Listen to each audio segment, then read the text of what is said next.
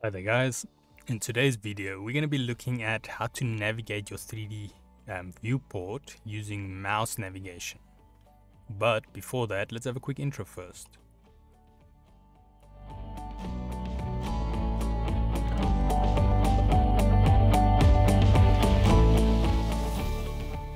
So today's video can be found on softwaretraining.co.za. We make short and easy to watch problem solving videos, and we also have daily updates. Otherwise, back to the tutorial here.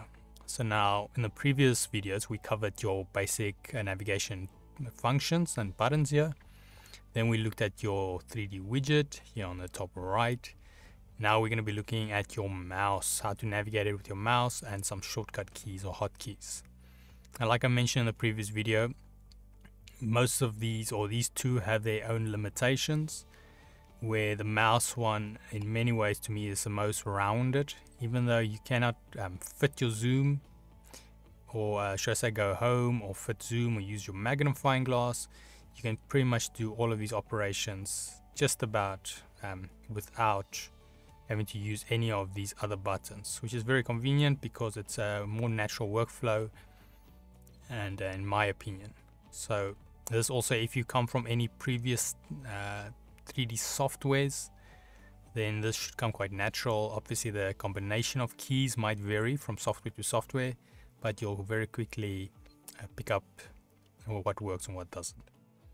So now the first one we're going to look at today is zooming. We've briefly covered it already in a previous video, and that is when you simply use your mouse wheel and you wheel forward and backwards. So this will be zooming in, zooming out. Now it does get a bit tricky when you're zooming out. It's a bit like the first time you reverse a car and you think if you turn right you're going to go one way and you end up going the opposite because now you're looking backwards. So if you play around with this just with a little bit of practice, you will quickly get the idea of it. I can just show you, for instance, let's say I've zoomed into this corner, then let's say I want to zoom more towards that side when I zoom out, so I don't want to zoom back to the center. Then I actually want to go the opposite side. So if I'm on the right and I zoom out, it's going to go to the left. If I am on the left, it's going to go to the right. So you can see that. So you would imagine, okay, I want to zoom out this way, and you zoom and you go even more this way. And then it gets frustrating because it's like, no, I want to go back to the center, but it just doesn't want to go there. So then what ends up happening is you have to grab a pan tool, try pan it, and you're thinking this thing is useless. So then, like I said, so what you want to do, let's say you're zoomed in here and you want to go back to the center, take your mouse far to the left, you zoom it. So pretty much when you're zooming out, it's the opposite of where your mouse is, and when you're zooming in, it zooms into where your mouse is. So if I want to zoom to that point, I can zoom there. Now in many ways, if you were centered into the canvas, you can just keep your mouse there, zoom out, and it'll go to the original point. So that's also a little tip. It's good to remember that makes your navigating a bit easier. But if for some reason you have to zoom out this way more, maybe you've got another shape there you want to work on, instead of having to pan or something, you can always just go in the opposite direction and zoom there and zoom back. So that's a nice little trick. When you're zooming out, opposite, zooming in, go there where you want to go. Now I would definitely recommend practice this a bit. So create a new sheet, put a shape, and then you see if you can. First of all, I would recommend first seeing if you can do the basic.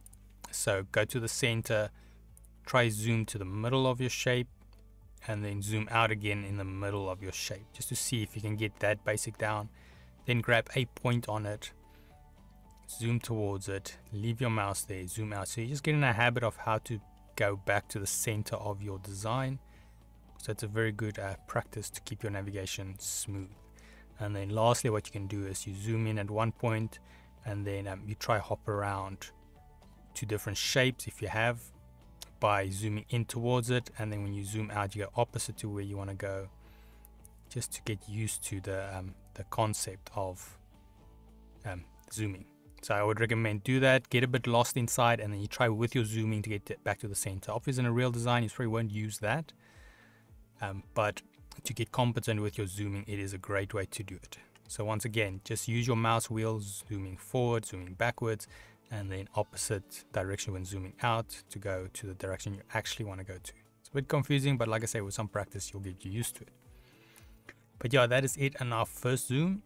If we head here to softwaretraining.co.za, you guys will notice we've got a variety of different softwares we do cover, and you can also isolate your search here on the top right.